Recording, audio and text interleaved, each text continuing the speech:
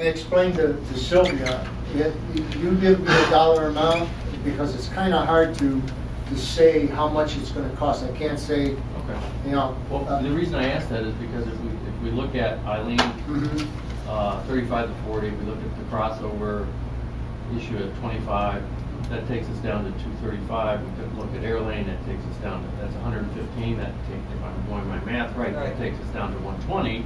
I would, to be quite frank with you, I'd rather see you do Westwood. Isn't it identified as an engineering as the worst? Westwood is really area that's bad. Well, here's what. How much is Westwood? Westwood is 140. I know you would have to add money. Well, Let me ask you this question. Just that one area. We can't do full depth repairs in all these other areas if we're going to do that. Right. And I think that if you're looking what is affecting the majority of residents in the city, it's these areas that need full depth repairs. Full depth repairs, if you want to do them. I looked at 3 streets. I looked at the Tanglewood area. Yes, it's a mess. I looked at Shepherd Hills and just the area at Sioux between Crow and North Bedford. Right. And we had 31 spots. Okay. So to go through this whole list, what you have to do is give me a dollar amount, and then we will contract. Me and Nick talk. We will get contractors, same thing, prices we could look at, or we could do a few at a time, and we'll have the prices to repair these. But if we do get Westwood, we don't have any money. Oh, if you do Westwood, no, you won't have it. Well, let's look at it this way then. Give us, if we gave you a number, let's say at $100,000, and we said you take care of the most critical areas where we have holes, we have collapses, we have other problems. The way I was looking at it is that for all the full depth repairs on your fair to good roads, you fix those while those roads are still in good condition. And then when you get to the point where you have to just resurface them, all your full depth is already done and paid for. Now all you have to pay for is just to have it resurfaced. Those are the roads that I think we can concentrate on as far as full depth repairs. If we're not going to do, if we're going to do Air Lane is the worst. Yes. Okay, that beyond shadow of doubt should be done. Westwood. Now I wish we had the money to do that too. Well, but it's up to council. Let's put it this way. I've talked to people over there, and their main concern are the 2 areas where there is a kind of the big humps. The big humps, right?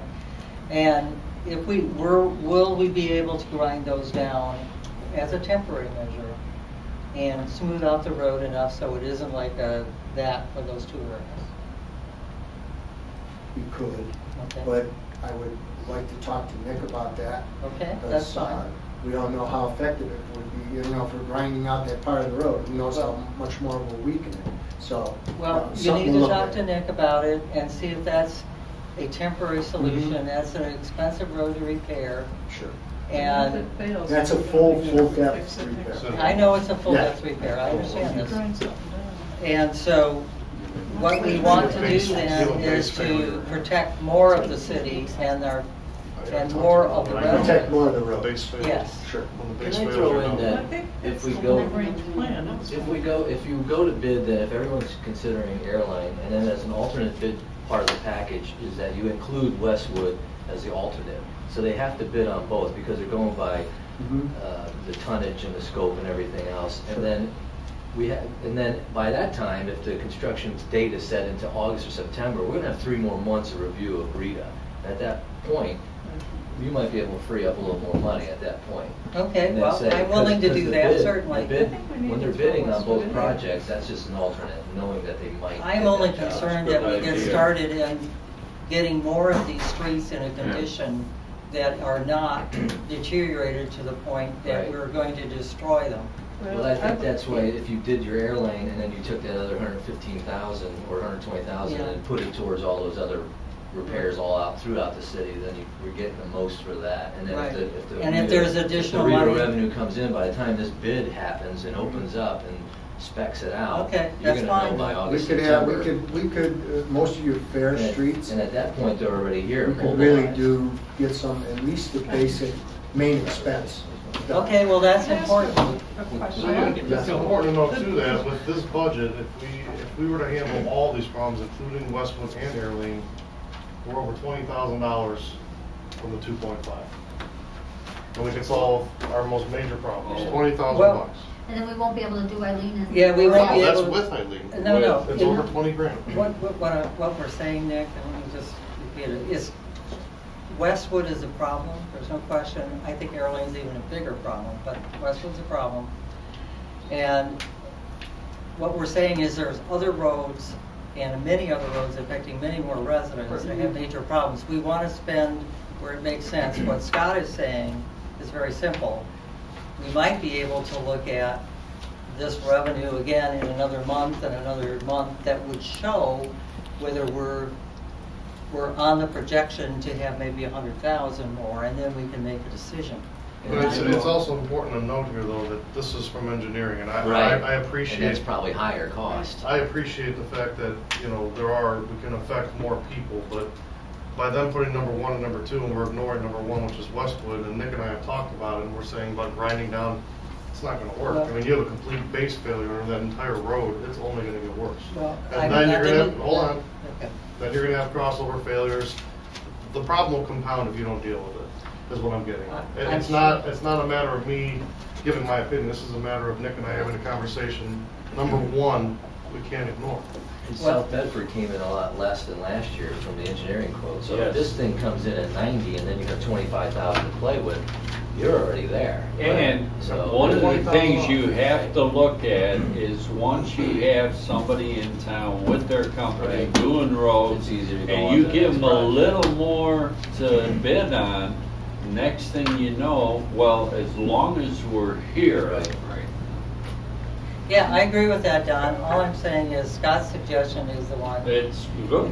That's a good one, and I think that we can move ahead on 2 areas, and with the potential, we can move ahead on Westwood as the 3rd area. That's all I'm saying. The Westwood problem is pretty much to the residents an aggravation problem having to do with the way this road is. I understand there's other problems with it. And the engineer listed it. Well, they listed it as number 1, but when you looked at their plan, their alternative plan, it actually listed Airlane as number 1. Well, I don't think there's any disagreement. Westwood and Airlane are number 1 and number 2. Well, and I've got to talk about the fact you're going down to all these other roads. There's a whole group from number 3 down to number 9 that we just keep skipping over every year. And you know what? They're getting down to gravel. We might as well just let them just rip it up and let them become gravel streets. I'm talking Bruce, I'm sorry, North Freeway. They're down to gravel. Yeah, North Freeway. Isn't this what kind of we're getting at, where we know we cannot promise to repair all of these roads, even in the greatest of times, we know that that's not something that's feasible. So I mean, I think the conversation needs to turn to how do we fund this? I mean, the mayor has put a proposal on for us to consider, but we need to talk about how we're going to generate the funds to deal with these problems. No matter what we do, we're picking it. Hold on, please let me finish. We're picking and choosing how we're going to handle it, but we don't have enough money to do it.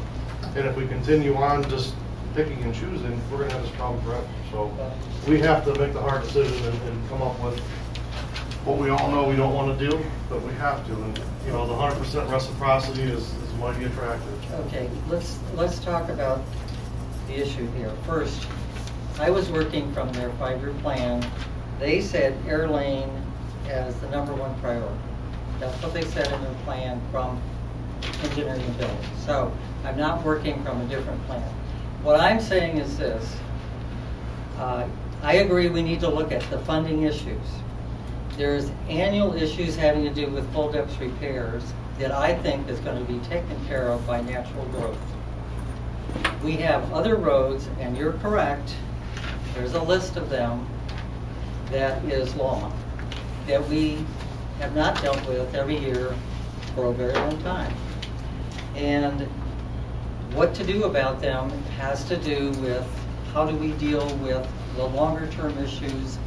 There's going to be growth so far, there has been growth since 2012 in our revenue streams that are natural, that's above and beyond what we got in the extra 0.25% that we put on. That we do know, because the numbers are there. That's going to continue as long as the economy is continuing in the direction it is. We're going to add money into the process. I believe we'll have enough money to deal with full depth repairs and some